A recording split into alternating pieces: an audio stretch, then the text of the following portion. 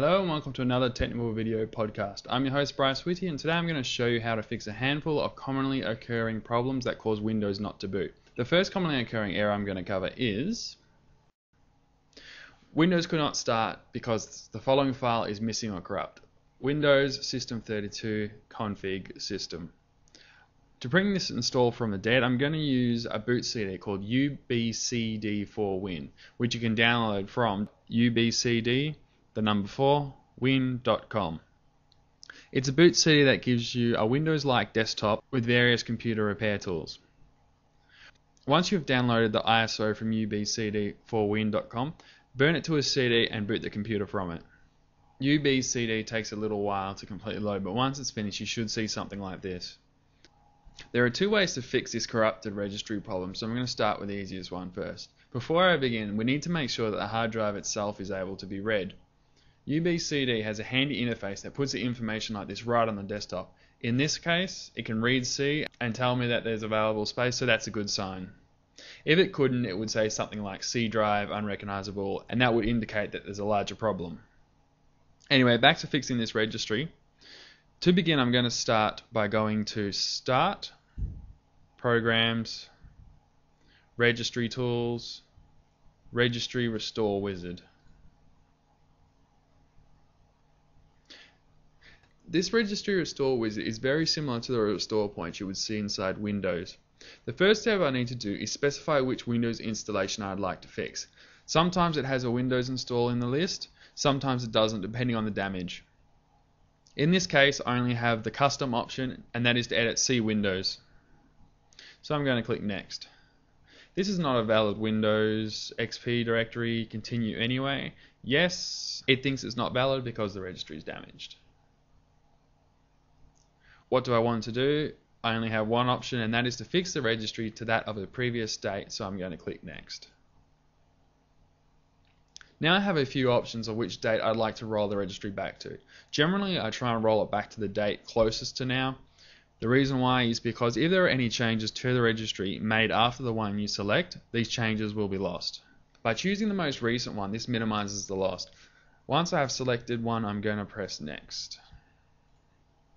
Are you sure you want to restore the current registry to restore point 4? Yes. I need to wait a few seconds and then press Finish.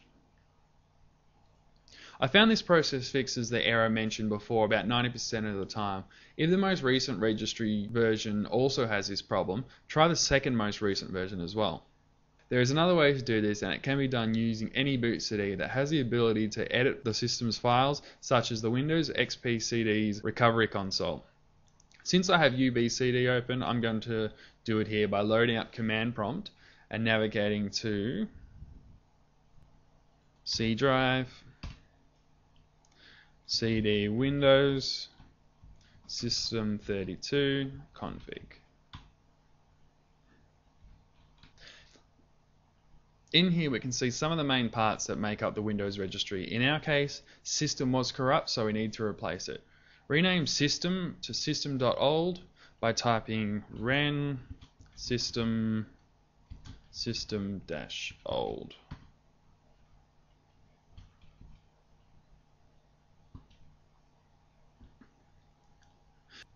I'm going to navigate to C Windows Repair,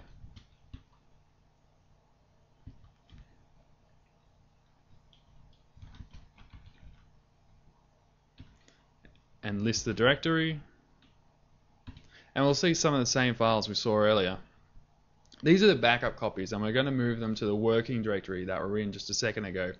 So I'm going to type copy system to C Windows System32 config systems and press enter.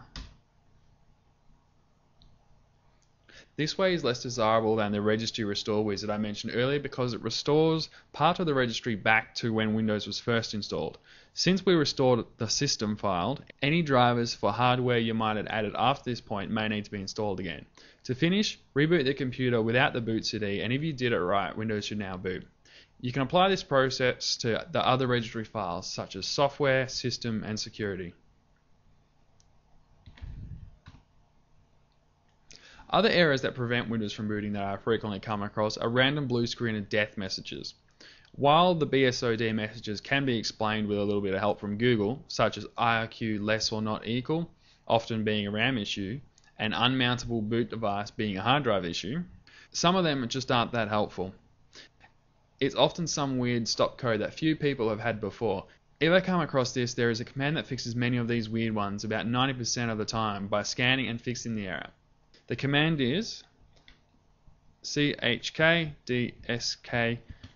C, which is the drive letter which we would like to do the scan on. The X switch dismounts the drive. The F switch tells it to fix the errors, and the R switch tells it to locate bad sectors and recover any readable information, and press enter. This process can take around 10 to 30 minutes depending on the size of your drive.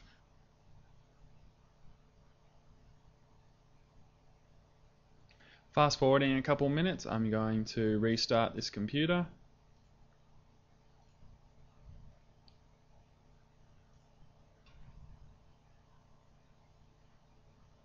And power up my Windows, which should be repaired.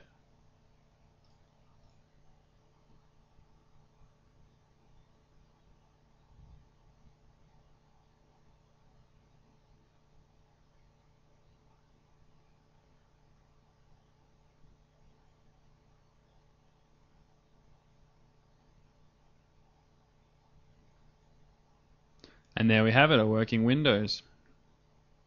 That's it for this podcast. These steps should help you get out of some of the more common and unbootable Windows problems. Thank you for watching.